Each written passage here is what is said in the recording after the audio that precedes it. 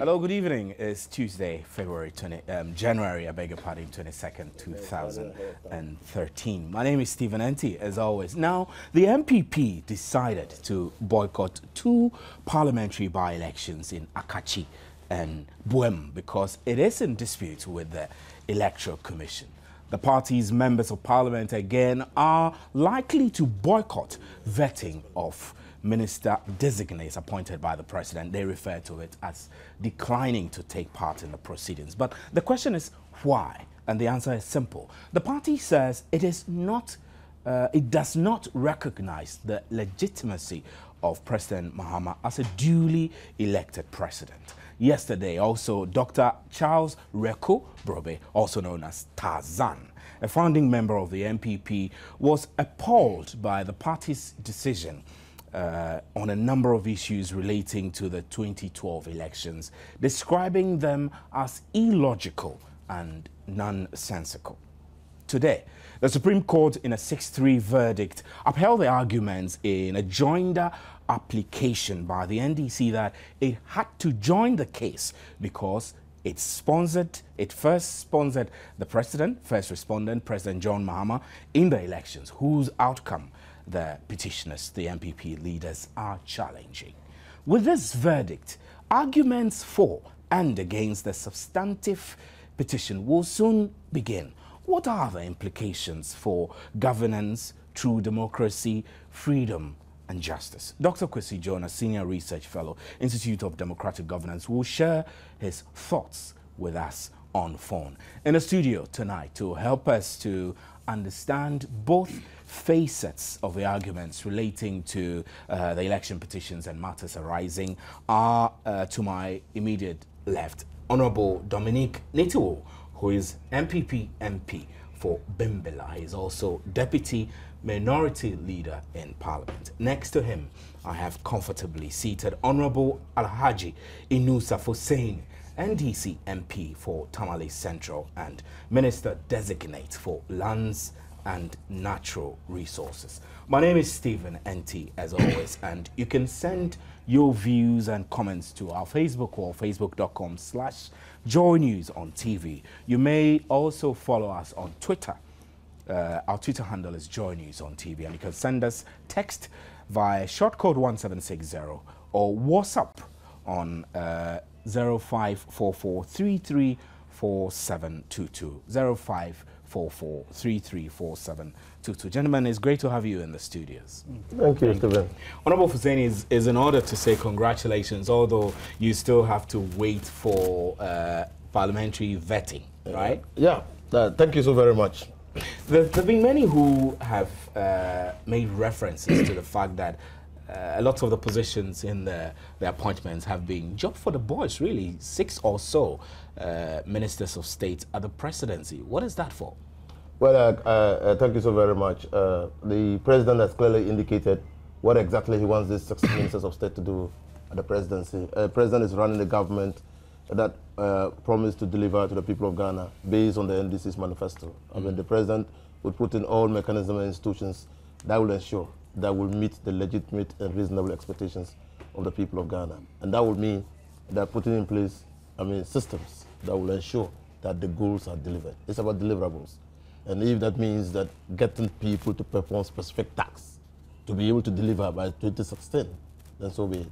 So you think that the president's nominations, both for the 1st, 2nd, 3rd, and 4th batches, are absolutely spot on? The president clearly, even in the appointment of ministers of state, have clearly designated their areas of responsibility.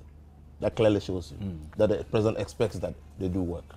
And Rashid Pelpo has been swapped. I mean, it does appear, following pressures from the creative arts industry, some outspoken people from the creative arts, president suddenly did a U-turn. Well, one will have to wait until the president himself speaks on the matter, because we don't expect the president to speak, because he has a legal mandate and constitutional obligation to do that. That's why you don't speculate and assume, because if you assume, you make an ass of yourself and the president. You wait. He's the man, and he has absolute responsibility under Article 57 and 58 of the Constitution. Executive power resides in him. He decides what. He's a grandmaster. He decides where to put the chess pieces, and so he decides to move them where he wants. And you can question that. Because at the end of the day, he is ultimately accountable to the people. And being so, he must be mindful of where he puts people. Right. So, Honorable Nitiwo, it's great to have you here also.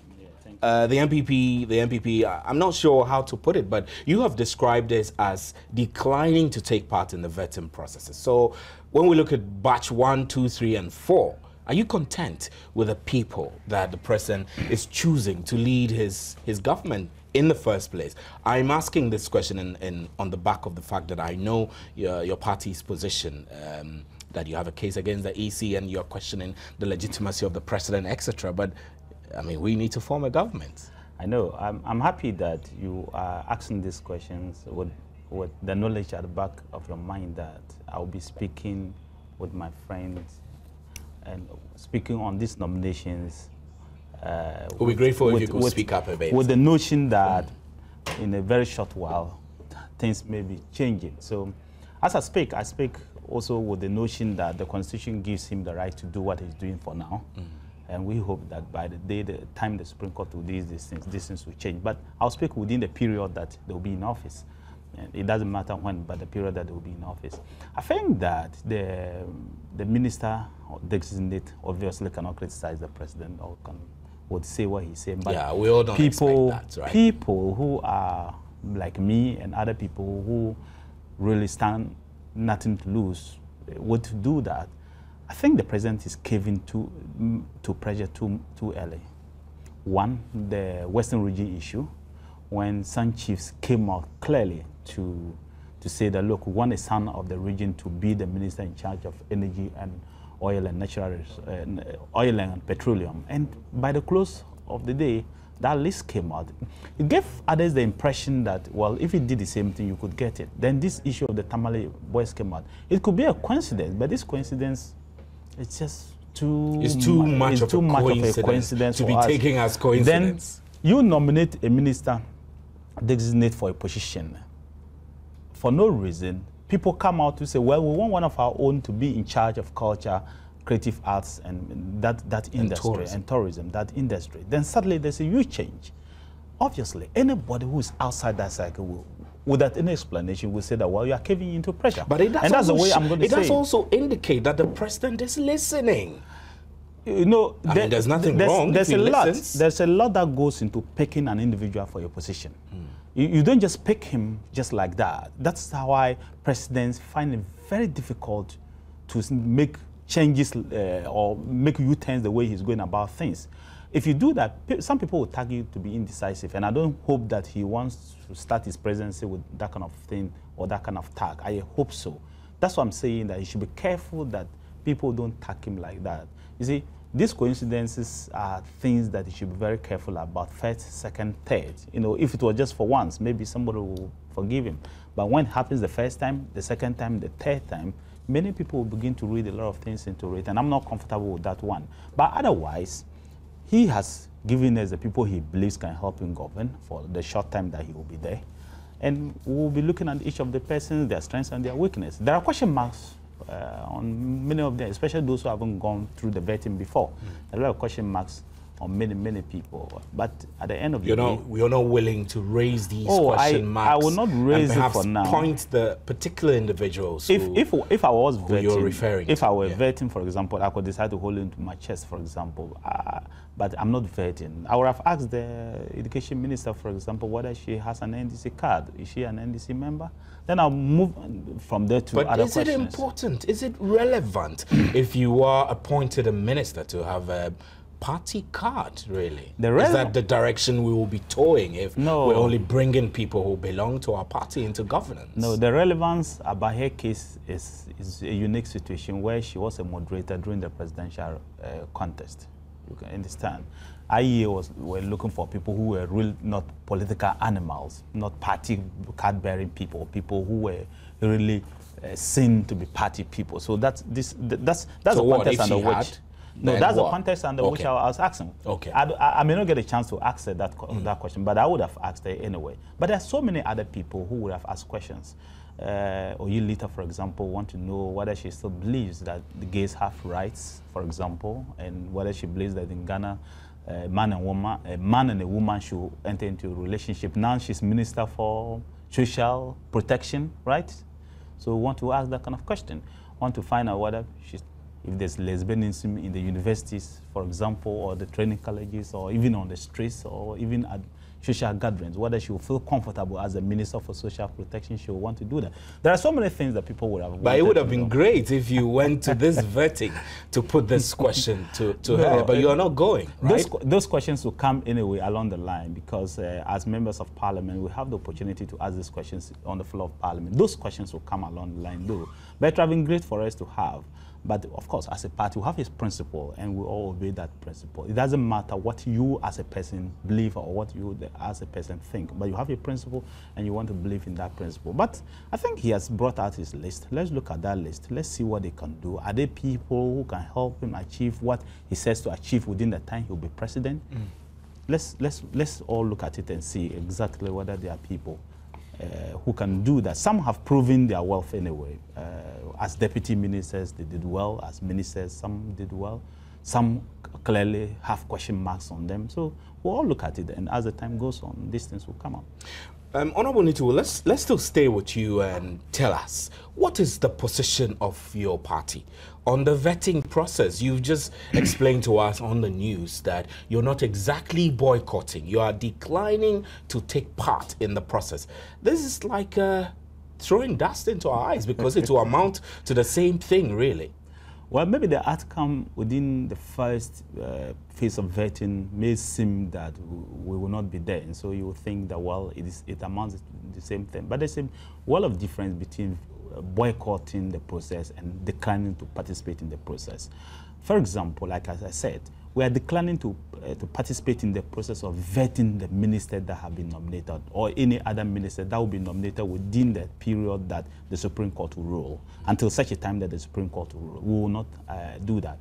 But if the president were to, for example, nominate a Supreme Court judge or any other person who will outlive his presidency, if the Supreme Court were to rule, would take part and vet that kind of person. So I said, for example, we are just not vetting, or we are not just engaging ourselves in acts that the president, that will cease to exist when the president is no more president by the ruling of the Supreme Court, if the Supreme Court were to uphold our petition. So that's why we are not taking part. You're really hoping for that. I think so. We have a very good case, extremely very good case. I tell you, otherwise we won't take it to court at all. Right. So we'll talk on the court case later on in our discussion. But Honorable Fuseni, let me come to you. We know that the NDC has filed nominations to contest the by-elections in Akachi and Boem, but the MPP is not. Do you think that by mere fact that the MPP is not contesting perhaps makes it not good for our democracy? Well, thank you so very much, Stephen Anti. Now, listening to my brother and friend, a colleague at Parliament, I get a sense that he's bemoaning the absence of the NDC from the vetting process, and he's actually fighting here to be able to put questions across, which questions he thought he would have been able to put across in Parliament. I mean, there was no point in excluding themselves from this process and come to TV and bemoan the exclusion. Look, Roko Broby says this is illogical nonsense, because even here, we are being told that this is not a boycott. This is an election to exclude oneself from a process. Then assuming and speculating that in future the president will make appointments, which appointments will be to institutions which will outlive the term of the president. This is an assumption. This is an assumption. What about if within the term the president doesn't make such appointments? You will have an opportunity. Appointment committee's jurisdiction is raised when an appointment is made consequent to Article 71. Which appointments require that an appointment committee of Parliament vet that nominee, because the Constitution stipulates that two institutions must be responsible for the recruitment of that person into public office, the executive and the legislature. In this case, the executive has performed its functions under the Constitution, and one side of Parliament is choosing an option to exclude itself from the performance of a legitimate responsibility vested in it by the Constitution. That is their beef, their cup of tea. and they can continue to engage themselves in this exercise in futility, that trying to confuse and Ghanaians about what they stand for. Look at the absolute illegality, illogic in the boycott of the Akachi and Buem elections. You think there's no logic in that? First, but the MPP is giving reason. The reason is that it has a case. It's contesting the elections results with the EC. So I mean that's good grounds for them not to take part. It's contesting the general elections with the EC, not the by-election. What has necessitated the general elections? And they go further to say that Akachi and we are part of the areas, our constituencies, that they are challenging the validity of those elections. That's what they go further to say. Now, Akachi produced a member of parliament in the person of Do Ajaho. On the 7th day of January of this year, Do Ajaho vacated that seat. The elections for the purposes of electing a member of parliament for that constituency is now over. It has nothing to do with the previous one. It has nothing. Buem is one constituency that they say that the election of the MP then, late Fort Kamal, has a matter of challenge because they believe that the votes in the Buem constituency also went some way into founding their case in court. Buem, the MP, they never said that they were challenging the results of the parliamentary election. And assuming but not admitting that you think that in both Akachi and Buem, you ought to have performed better than the EC credited you with. What is better opportunity do you have to demonstrate that? In a by-election. In any case, even if you go to court and the court says that the elections in Akachi and Buem were so tampered with irregularities that the integrity of the elections in those days, in these two constituencies cannot be vouched for, and so there must be a re-election or a rerun. Will Do Ajaho come to contest the election for you to declare it invalid before another candidate? So you feel that, the MPP has a lot of advantages and to have contested those two, rather. NPP actually, from any dispassionate observer who believes in the democracy of this country, will come to understand that probably the MPP is deriding itself into thinking that it has the right, to determine the rules that should govern elections in this country, and to mark any contestant, any person taking part in elections in this country based on their set rules as less credible. Well, and that in any case, if those persons contesting elections do not pass the rules that they have set, then the elections cannot I'm sorry, I beg your pardon. I've been told that Dr. Kwesi Jonah, who is a senior research fellow at IDEG, is on the phone line now to speak with us on these political developments. Good evening, sir, and thanks for joining us on PM Express. Thank you. You must be seeing the political climate with a certain spectacle, I guess. One from the Supreme Court joinder rule, and from the MPP's decision to boycott the by-elections in Buem and Akachi, and also what appears to be its decision to decline to take part in the vetting process of the minister designates appointed by the president. What are your observations and comments about all of these? Hello. Yeah, Dr. Jonah, did you hear me? No, I didn't. Well, I'm saying that you must be watching the political landscape with some excitement. With all the Supreme Court issue, with the MPP's decision to boycott the by-elections in Akachi and Buem, and then with what appears to be the decision to decline to take part in the vetting process of the ministers designate. You must be watching this with keen interest. Can you share your observation with us? First of all, my personal opinion is that it is not good for a major party like the New Patriotic Party to refuse to participate in very important processes precisely because their participation in those processes will benefit the people of Ghana generally. One, let us take the vetting. The people of Ghana have elected MPs to go and perform certain functions in Parliament. If the party has a case in court, they should stick to the judicial process, but continue participating in the political process until a court decision is taken. Now, at the moment, what is happening is that the people have given their mandate to the NPP, parliamentarians have taken their mandate from the people, but are taking instructions from their party.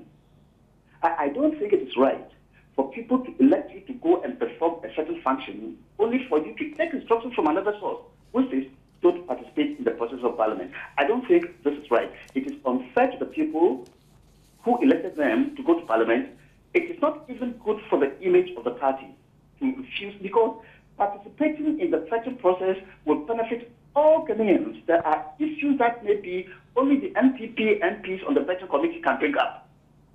At the moment, if they refuse, as they have in fact decided to do, to participate in the processes of the vetting committee, what it means is that NDC ministerial nominees will be vetted by NDC members of the vetting committee. Very one-sided. And the enormous contribution that NPP members, if they were present, could have made would be completely lost to the people of Ghana and to Ghana's democracy. I don't think once you have taken your case to court, you can continue pursuing the case in court but participating in the other processes. I don't understand why you should just refuse to participate in crucial political processes that will be in the interest of democracy in general and the people who elected you in particular. Now, as for the by-elections, I don't seem to understand. Would participation in the by-election in any way be prejudicial to what the proceedings in court? No. Neither can the NPP say that they have lost so much confidence in the EC that they will not participate in any election. No, that is not. That cannot be the position. So I think once you have a case in court, pursue the case in court. Let the institution that is responsible for taking all these decisions do its job, whilst you continue to participate in the other processes. At the moment, what they are doing is very, very unfair to the people who elected them, and what they are doing is also not very good for the party because they have enormous contribution to make to the political processes, democratic political processes of this country, which they are refusing to do. Well, Dr. Jero, I'll hold you there, and then I'll give the chance to Dominic Nitiwo to react to your statements, and then we will continue with the discussion. I'm surprised. Dr. Jonah knows very well that MPs don't take instructions from party. Neither does the party take instructions from members, the MPs. It is a consultative process. Every political party, you run an election as a member of parliament, and you are being sponsored by the party. So you do a lot of consultative business. And yesterday I said it, and I keep saying the same thing, that it was a consultative business. At the end of the day, we came out with the unanimous decision that for the vetting of ministers, we will not participate in it. It doesn't mean that we will not do our legislative and executive functions, or as executive oversight function. We'll continue to do that, and he knows it. I have said it before, that we are going to Parliament, we will take part in the debates of Parliament, we'll do our oversight functions of Parliament, we'll do our legislative functions of Parliament to satisfy our constituents. But in this particular case, we are not doing it because we are going to give legitimacy to the very issues that we are challenging in court. So I don't know why he's not understanding. He should just take that glasses that he's wearing. Which glasses? The glasses of seeing the issues from that side that he is. So and you put don't our agree glasses with as him well. that by your continuous decision to boycott selected procedures in Parliament, you are denying the Ghanaian who voted you into power of the benefits for which they voted you. Because he knows very well these are legitimate tools that are being used in Parliament. Non-participation, boycotts, walkout, they are legitimate tools that are in a democracy. Because look, the reverse is worse. The other side is worse. If these tools were not available, okay, then you will see what happened in other countries where people rather would take quadrants and cutlasses and go onto the streets. I don't think that anybody should go that. For me, I believe that the tools that are available in every democracy should be what any democracy should exploit. And that's exactly what we are doing. I think that we are wrong in doing that kind of thing. I believe that we have stated our principle, and our principle is very clear. Any decision that would not last when the president ceases to be president by the decision of the Supreme Court, we will kindly decline to participate in that. But any decision that will traverse or will last beyond the president's mandate, I think that it is in the interest of the people of Ghana for it to take part. I see you nodding your head. You need to make a reaction too? Shenanigans will not wash. You say any decision that would outlast the president. You want ministers of state. Ministers of state have been nominated for certain particular portfolios in this country. When they are sworn into office, they would take decisions that would outlive any president, even assuming, but not admitting, that a different decision emanates from the courts. The decisions that will touch and concern your lives, the lives of your children and children's children. So what kind of shenanigans are you talking about? Are you looking just at the person or what decisions you will take in office as a minister? No, when you take a decision, you are going to be what are you talking about? No, you are going to be a minister, for example. When I'm going to be a minister, I'm going to so take when you bring decisions. a bill, excuse me, when you bring a bill to Parliament, we have said that bill will outlast you. Because if President Mahama is going today, you will go with him, but that bill stays. So we'll debate that bill. I don't know why you don't get that. So you are saying that the point you think he's making? Exactly the point. You are saying that the person who has been nominated to take those decisions, you are not going to participate in determining whether or not he's otherwise fit. He's a fit and proper person to occupy that position. That is not your concern. It is when he gets there that he takes decisions. And which decisions you think we can reject might even come to Parliament. No, we can reject or we can reject those decisions or we can support those decisions. What I'm saying is that you are just saying that by legislative decisions and policy decisions that might make it to Parliament. You are forgetting, you are excluding many things. You are talking about legislative decisions that might make it to Parliament or policy decisions that might make it to Parliament. But that person that you are excluding yourself voluntarily from deciding whether or not he takes that position might make other decisions that will not come to Parliament. You don't care about that. Dr. Jonah, if you're still on the line, does it appear that we are on the same page on this one? Who and who are on the same page? The MPP and the NDC on the position of taking part in legislative processes in Parliament or not? No, I think I want to emphasize again that I totally disagree with this refusal to participate in parliamentary processes. Look, my good friend, Honorable Netiwo, is saying that they will refuse to take part in any decision or any process which could be nullified by a court decision. Now, listen. If you take a case to court, you either win or you lose. If the MPP should win, and this is where their calculations are, if they should win, the ministers who are going to be vetted will go with His Excellency John Dramani Mahama. They should look at the exercise too. If they go and they lose, they would have lost the opportunity to critically examine nominees, some nominees. Don't just look at the probability of you winning. In the event that you lose the case, you would already have forfeited the opportunity to scrutinize the president's ministerial nominees to the best of your ability. But these are the people who will then be taking decisions for you. And you should be bearing the consequences of bad governance, if there are any. I don't think this is well. And we should not carry party at the one of this level. Well, Dr. Jonah, we'll take a quick break, and when we return, I'll give you... Yeah.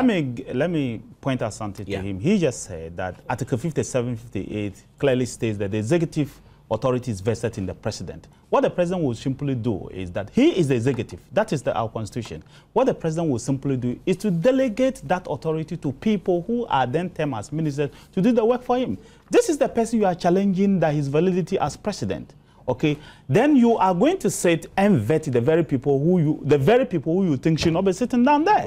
Does it not make your case moot? The principle does not make your case moot. The principle looks to me, I can get it. You can get it. I can get it because you have an issue with the legitimacy of the man. There is no issue. Won the election. There's no issue with the legitimacy of the president. No, but that's for the court. That's for the issue with the election of the president. You are getting this wrong. There is no issue as far as the laws and the constitution of this country is concerned. There is no issue about the legitimacy of the president of Ghana. There is an issue about the election of the president. Yeah. Because the constitution provides a framework and says, when there is a successful challenge to the election of a president, acts that the president would have done while in office. In the meantime, the status quo is the man is so warmed up that he's throwing his at this moment. We'll be right back to discuss more. You can send us your comments, post them on our Facebook or facebook.com/Joy News on TV, or you can send us text 1760. We'll be right back.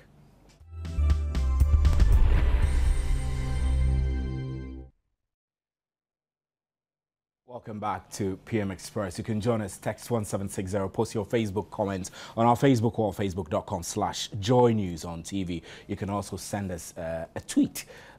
Our handle is Joy News on TV, and you can also WhatsApp us on our WhatsApp number 054433 0544334722. You can WhatsApp us on that number. We're still discussing the matters arising from the by-election issues in Akachi and Boem, and then President's appointment. So, Dr. Jonah, I'll come back to you on the telephone. We left on the note where you were saying that in the event that the MPP loses the Supreme Court petition, it means that if it did not take part in the vetting of the president's appointees, then if there were, you didn't say that expressly, but the implication is that if there are bad governance decisions, the MPP then at the time should be holding itself responsible, right? That's the point. Right, so Dr. Jonah, we listen to all of these arguments, and the question I want to ask is that when we look at the boycott in Akachi and Boem, and then there's the boycott of the vetting, which we've discussed extensively, what signal do you think that these boycotts are sending to, one, the Electoral Commission, the MPP supporters and the NDC supporters, and the general populace at large? I don't think I quite... Right. Let me rephrase the question again. The MPP's boycotts. Do you think that this is sending any negative or positive signals to the political environment and people within it? No. It is not. It is the MPP itself which is shooting itself in the foot. Look, these two constituencies, you know that under any circumstance, the NDC could capture the seats without any worry at all. But what is good? What would be good if the NDP decided to participate is that it gives you the opportunity to mobilize whatever few supporters you have. Everybody knows that you're not going to win the Akachi seat. But the MPP supporters in the Akachi constituency are then mobilized to rally around their candidates. Their spirits are high. They keep the party flag flying, and so on and so forth. It doesn't matter whether you get 10% or 12%. But it becomes the election, the by-election itself then becomes a rallying point for the NPP to do some kind of mobilization in that constituency. And you know that the NDC will capture Buet, but it offers an excellent opportunity to put your mobilization skills into play to rally support around the NPP flag and let your supporters in those constituencies feel that, yeah, we are contributing towards the NPP cause. Now, without the NPP in these two by-elections, it's like a single-party election for the NDC. So I don't really see how simply refusing to participate in the by-elections in these two NDC-dominated constituencies could help them delegitimize anybody or any process. So please, when we take decisions as politicians, we should look at all sides of the problem. We shouldn't, be one-sided. We should even ask ourselves, what is the consequence for the particular action that we are going to take for the political future of our party? But it doesn't look to me that we are looking at all sides of the problem, that a certain line has been decided and everybody is trying to the line, whether or not in the minds of other people, the majority of the people, makes sense or not. Thank you very much. Dr. Kwesi Jonah is a senior research fellow at IDEC. We are grateful for your time. So back into the studio, I'll give you honorable. I never got the opportunity to talk about the by-elections. I think that, let me say something very shortly, that the decision not to go for by-election has been espoused already by the party very clearly. That look, you have a referee that that was supposed to have a fair take on House protocol.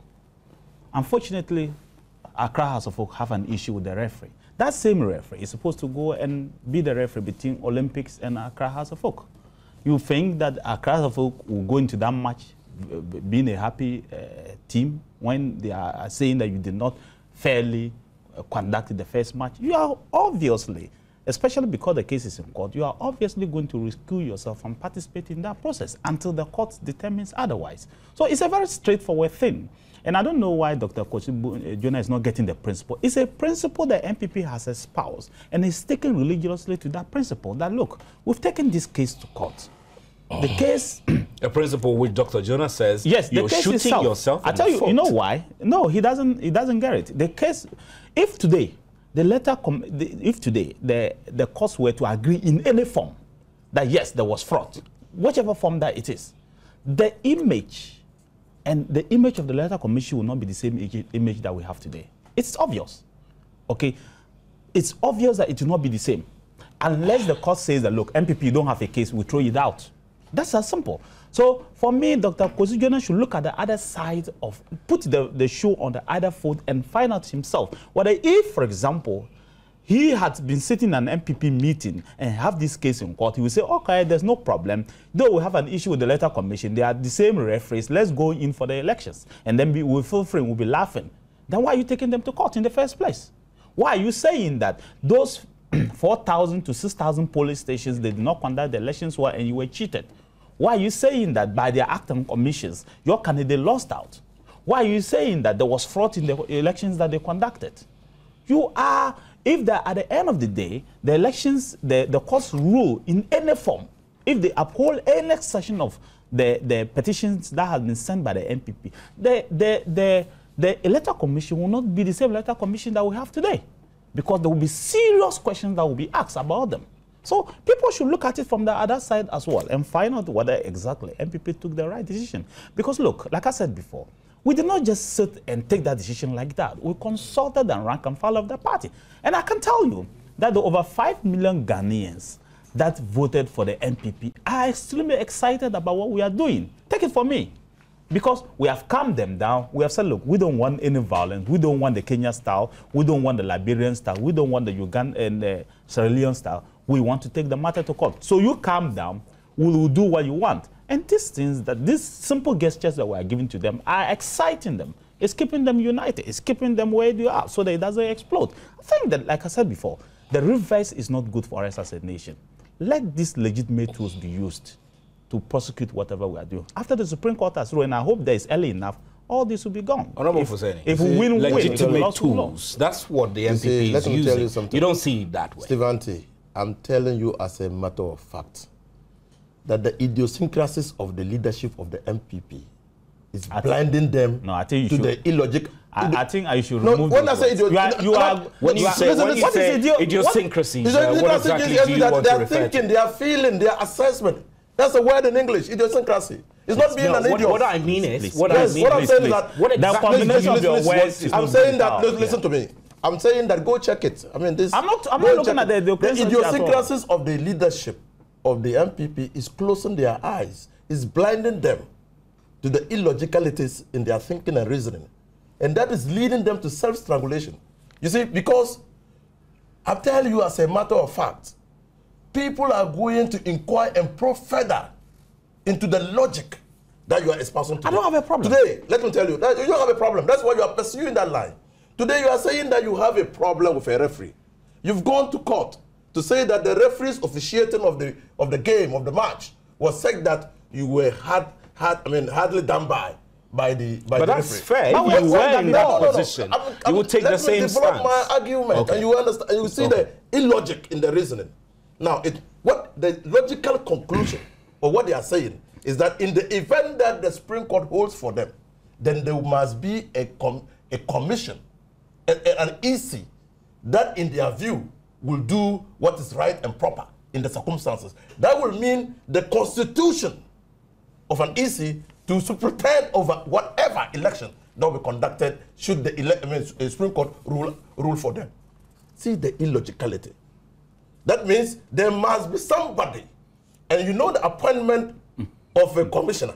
You know the process. How the commissioner is appointed. You know the process. What he goes through. Who appoints him.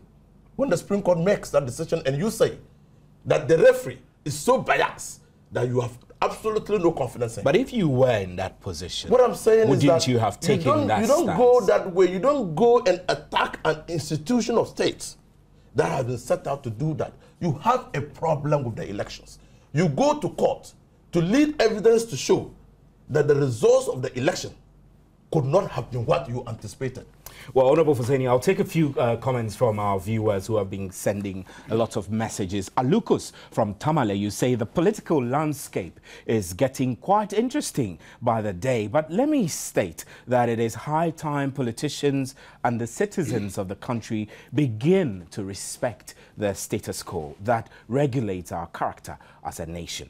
The MPP's decision is a decision in the right direction. Tarzan should give us a break. The battle is simply the Lord's. And then Peter Tongo from Takrady, you say, can I know the number of parliamentary seats MPP have contested in court so far since the 21 days deadline has elapsed and they promised to contest about 40 seats. Well, I'm not in a position to give you those details. Alukus again says the NDC joinder is nothing but a storm in a small teacup.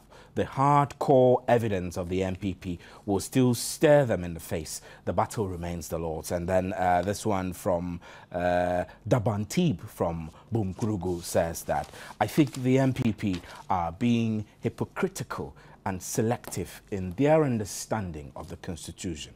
On one hand, they take refuge in the Constitution by going to court, and then on the other hand, they are seeking to overthrow the same Constitution by not recognizing the legitimacy of a president who was duly elected and sworn in. Do they really care about the progress of this nation?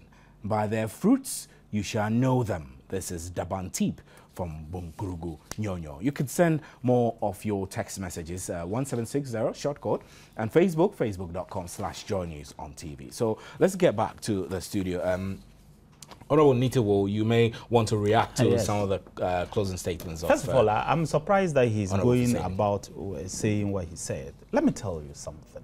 If you have a problem with a referee, you believe that by his acts and commissions, it led to the situation in which you find yourself and you are not happy about it, and you've taken the issue to the referees commission to look at it, like the courts that we have taken the issue.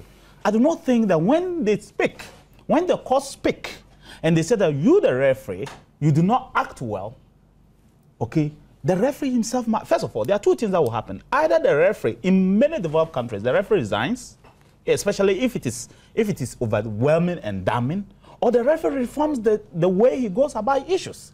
Otherwise, the same result will come. So I don't know why you think that your assertion that, well, a new electoral commissioner must come and that's what we are thinking, that's not at all. I'm just saying that. I'm not thinking that way. I'm just giving you the logical conclusion. No, that's not it. There are several conclusions. I've just given you two of them. And I'm telling you that if at the end of the day, there's any upholding of our petition at all, the EC will not be the same EC. Afarajan will not be the same Afarajan.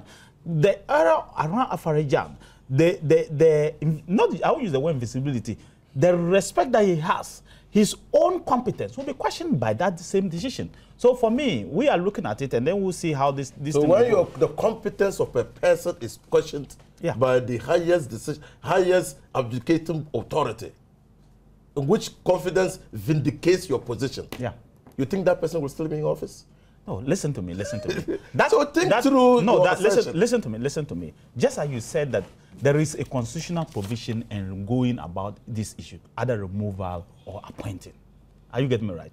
I'm sure that when we get to that bridge, we will cross that. Because you have not there is there's a constitutional provision. But I'm just pointing out to you that if this case goes this way, this is the repercussion, as simple as that. I don't think that NPP has done anything wrong. Any party in our position will do the same thing. Will do the same thing that the NPP is doing. That, look, you have a problem. You are saying that you conducted elections in close to 6,000 polling stations in a way that that benefited one political party, and that led to you wrongly declaring that political party the winner of an election. I agree entirely. I agree entirely. Can I make my point? Honorable Fuseni, let's make him finish. Then you can make my point? Respond. Yeah. Yes. And today, the next day, that same body is mandated to go and conduct another election at Akachi and Biom. And you, the very person who has taken this matter to court, you are happy, smiling, and say, well, I'm going to go and contest in that election. What do you gain from it? I don't think you gain anything. In fact, you stand to lose much more if you contest than if you don't go. That's your position. That's my position. And the same thing with the vetting is the same principle. MPP has stuck to one single principle that let's wait for the courts to rule. When the position is cleared by the courts, then we'll all move along with what the courts have said. Right. And then our actions will be informed by the decision of the courts. It's as simple as that. I don't think that we should. What I'm saying is that I agree with you to the extent that in election, you have election results. The law that governs elections provides for certain standards, certain benchmarks. Yeah. That if, in your view, you think the elections did not meet those benchmarks, you don't attack the institution that conducted the elections. You go to court. You make a petition. You go to court. And that's what we did. Oh, now you are shifting the polls. You see, that's the problem. Okay, you continue. You are shifting. You see, you go to court to attack the process that culminated into a decision. But they're petitioning, and so the process is part of the petition. The process of voting, the process, the register, all those things. Wow. And how many people came, because it's about voting. So that's why the standard is higher. You come and show how the process was not followed through, and how the process was so skewed that you didn't get a fair and accurate reflection of the decision of the people or leadership of this country. That's what you show. And when you show it convincingly and conclusively, the Supreme Court then directs the body to go and conduct an election that will manifest what you are saying. Well, let's move the discussion forward. Honorable Nitiwo, we have reliefs. We have sought some reliefs, and we believe that these reliefs are enough to get what we are looking for. We have not gone to look at the process all over. When those reliefs have been granted, or not, or not granted, you appear not to be looking at the fact that the reliefs could be declined. Listen to me. After the evidence, you know clearly that every evidence now is on the pink sheets. Those ones that have been given to the political parties there. Every evidence we have is based on that particular one. So there is no other. In elections, there's no other evidence other than what has been given to you by the Electoral Commission itself. If you bring any other evidence from outside, unless maybe you can prove with a video that there was violence or some somebody stole some papers or somebody was stabbing something in a police station. They will not qualify as evidence. No, they will not qualify. Before the but courts. you are just talking about the plain pink sheets the letter commission itself gave. And that's let's, what we're looking let's move. for. Let's move the discussion forward. Just a brief response. Yeah. Everybody has the blue sheets. And Everybody, every political and the party. pink And then, so when you go to file, that's why the Electoral Commission is saying that provide further and better particulars of the irregularities that occurred in your 4,700 polling stations. You don't go and give them blue sheets. You mention the name of the polling station, what happened, how the votes were turned out, what you think went wrong there. Not the blue sheets will come in when you go into the box to give viva voce evidence, oral evidence, and tender those blue sheets. You don't hold them to your chest and say that the blue sheets. You don't do that. That's what the EC is telling you. Bring the evidence. Show us conclusively, and by evidential distance, that this polling station had this problem, and we can respond to your petition. Honorable Nito, let's quickly discuss the statement that was issued by Tarzan. I read portions of it since we don't have a lot of time. It says that the MPP is boycotting, well, we'll skip that. Why not extend this illogical and nonsensical act by asking all the party's MPs in all of the constituencies affected by the 4,700 polling stations cited in a Supreme Court petition to step aside from Parliament pending the determination of the case? Let me not bore you with the details of this petition, but Reku Brobe is simply saying that some of the decisions that your party is taking is illogical and nonsensical, and this is a big guy in your party. Big guy in which party? Well, he's a founding member of your party. I just think that he should stop using those titles for himself and then go down to the party and work. I think that he's seeking, Wokobobe is seeking nothing else but attention. I think we will ignore him as a You think party. he's courting? Oh, he's courting attention, unnecessary publicity. I think that if he had taken that energy in fighting for the party in 2012 elections, you could have won. I'm sure that would have done better in certain areas that he has influence than what he's doing now. Because I didn't hear him campaign, I didn't hear him issue statements, I didn't hear him talk. If he could do this, I didn't know he was around. He could do this, then maybe would have fared better in other areas than we are currently doing or we have done. He should rather do that. But what is nonsensical or illogical about the decisions that the MPP has taken? That you claim that the MPP should not go to court. When you have not even, as you claim you are a founding member, you have not even had the courtesy to call upon those who have the evidence to say, come on, gentlemen, what evidence do you have? You have not done that. You have not visited the party hierarchy. You have not visited those who hold onto the evidence. You have not visited the lawyers. You have not talked to anybody. And then you issue a statement saying that the party should not go to court and that we have no evidence. We should have lost the election. We should look after this system. I think he has his own peripheral ideas. Whatever his motive is, we don't know. And he's following that same principle of issuing very insulting letters to the very people that he calls founding member. Come on. So, but the party should take it's not the perhaps same some disciplinary action against him then, What's if you disciplinary disagree. action? I think we ignore him. Know. In fact, the party will serve itself better if we ignore him, because I don't think that is important. You know, they say Wokobobe that lost the leadership of the party to President J. Akufo and decided to form his own party. Even in the second round, when other political parties decided to support MPP, he decided to form his own political party. So you think his credibility as a supporter of the MPP is questionable? If not for the forgiving spirit of the party, that after that the party forgave him and gave him one of the most juicy positions that you can find in this country. Your positions were juicy? No. Chief Executive VR is one of the juiciest positions you can find in this country. Okay, the party did that. In 2010, when he lost the chairmanship, he decided to take the party on. He took the party to court. I don't think that these are people that we should deal with. Because when you are in the same party and every single time you are turning back to cut the meat of that party from the back and eat, then you have an that issue yourself. You'll be right. Well, we have more messages and we don't have a lot of time. I'll run through some of them. My name is VI from Ho. If these results were to go in favor of the MPP and they later realized these irregularities, would they have gone that far? I think what we need to do is rally behind the president-elect to build a better future for our dear country. If that's what we're aiming at, or pursuing a better Still, let the sleeping dog lie off. We really have Ghana at heart and not our selfish desire. Akufo-Addo is about to experience a legal torture once again. This is, once again from Chachu. This is from Yao, sending this message from Sunyai. And this one says, Stephen, Dr. Brobe is not a founding member of the MPP, but rather UGM. Good evening to Honorable Dominic Nituo. But Steve, at the end, I want to know the number of the ministers ex-president used, and then what is the next step for MPP should the Supreme Court invalidate the election results? This is coming from Roland from Saboba. And the MPP is boycotting. Will the MPP members of parliament receive salary at the end of every month? They continue to parliamentary sit-ins. This is from Eddie in Sekondi Takrady, and it's not the third time Woyome started by giving the president an ultimatum not to appoint Okujeto and others.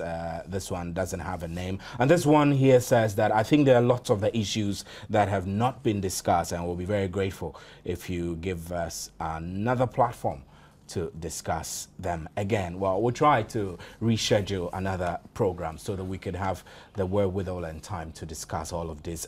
Adamuda from WA says Dr. Jonah should know that the MPP sponsor their MPs and the party can give a directive to its members, including MPs, for Dr. Jonah should come again. If the MPs continue to boycott parliamentary business, then I hope they will boycott their January salaries. This is from Richard from Zabella. Quickly, before we go, we have just about a few seconds to wrap up. I want to touch briefly on no, not Reku. Is that Reku? No, not on Reku Brobe at all. The Supreme Court ruling today, which granted the NDC rejoinder. Do you, Honorable Hussaini, see that as a 1-0 victory against the MPP? No. I just think that basically the Supreme Court has done what it should do in the circumstances. The party sponsored the candidate. The party's interest is contaminous. You think the party's interest is contaminous with the candidate, and the party thinks that and holds the strong view that it should be a party in this matter. The Supreme Court thinks that the party is a proper party in this matter and has so granted the joinder. And so we're hoping that in the hearing of the substantive case, actually, we're praying that the Supreme Court empanels. Wow. Honorable Hussaini, we hope that we'll get a chance on Thursday or so to discuss this again. And Honorable concluding remarks, I just want to say that it is not every time that the majority's view is right. And I'm not here to denigrate the Supreme Court, but the truth is that in Parliament, the majority will always have its way. When the minority, we're not surprised. I'm coming. The minority view is not always right. That's why you're challenging the election. While the minority can have his say, I think that Justice Doche, for example, had given the principles of a joinder. And that's how come that Bafo Boni quoted Justice Doche about it and said, look, in the joinder, you gave the principle that this principle, follow that principle. That's why they clapped in court. You understand what I'm saying? Then you go and rule against your own principles. I leave it at that place. Let the people of Ghana judge. They clapped in court let the first people. time. So let me hear from you, Honorable, if we can bring you back on Thursday to discuss this is an interesting jurisprudential issue. And so it consolidates the democracy. I mean, if I'm available, right, that's fine. And then Honorable Nituo, we hope we can get you to I'll be there. Come in. Okay, my name is Stephen Enti, and we thank you for making time with us on PM Express. Join us again tomorrow for Corporate Wednesday. Good night.